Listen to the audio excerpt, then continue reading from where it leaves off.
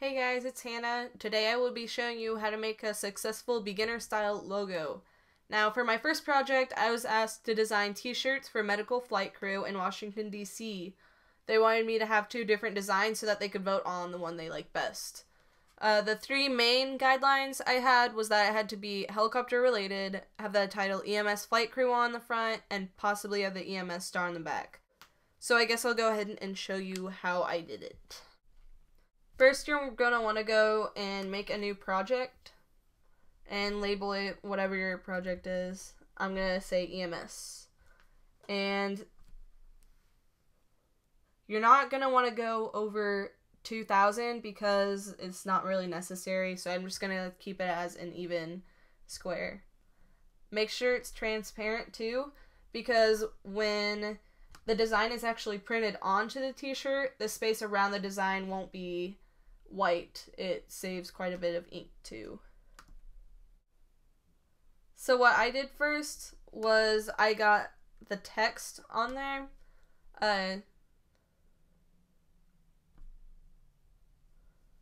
I'm gonna call mine EMS Flight Crew.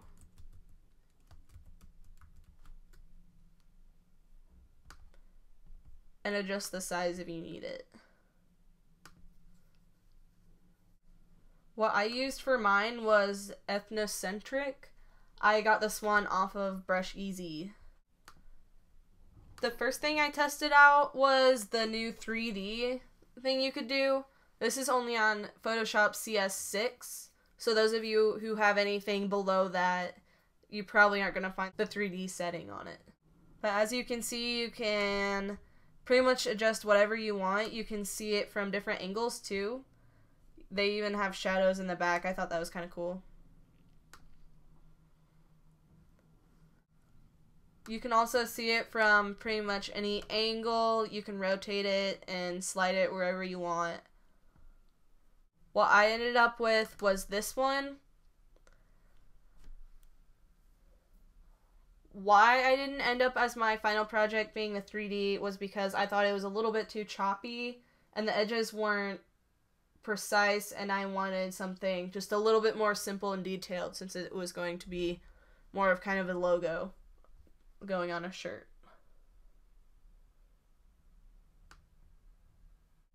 So as I went through, I tried out different fonts, brushes, and designs. I'll show you what I made within the first couple of weeks from when I started. As you can see, I have a medical star on the back, but it wasn't the one that they originally wanted. I learned right off the bat that if you ask your client for specific details on what they want, it's easier. It's going to be 10 times easier in the long run. Not only is it easier for you to design the product, but the person you're working for is going to be much happier with your end product too.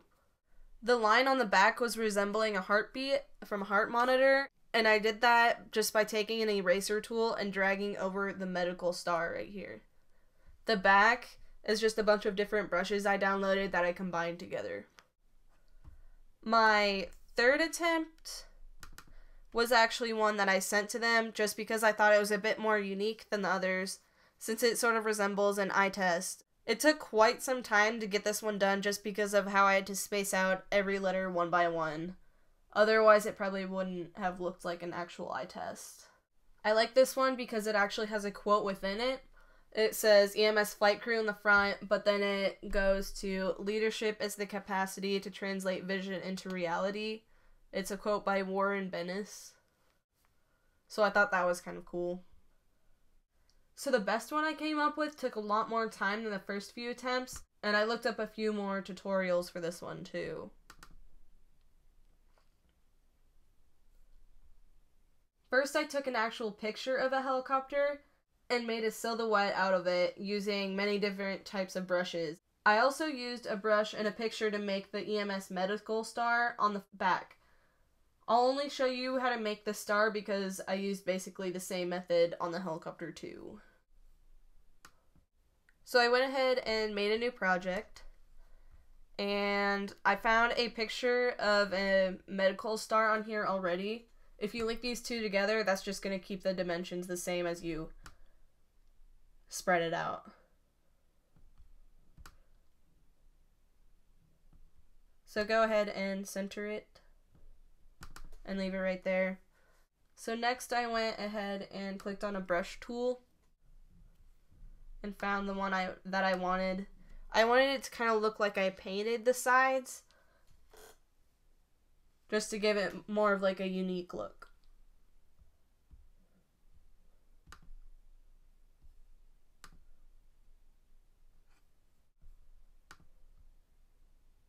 You're also going to be needing a new layer just so you can put the brushes on top of it.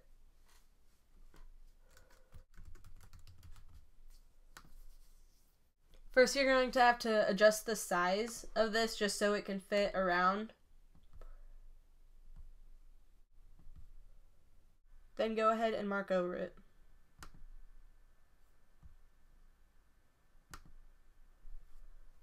Now all you have to do is just go around the edges, and in order to rotate it, just click on this button and it'll give you the angle and the degree of it too.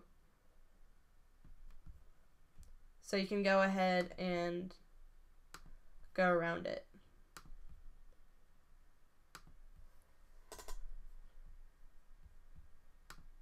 Then eventually, once you go all the way around, all you have to do is get rid of the layer beneath it with the original EMS star, and it'll be gone, and you can add in the helicopter and the text.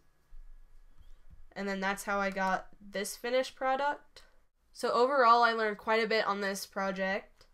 First of all, I learned that if you want to be a graphic designer, it's not always about being creative, it's about making the person you work for happy and getting the product that they originally wanted. So that's it. Thanks.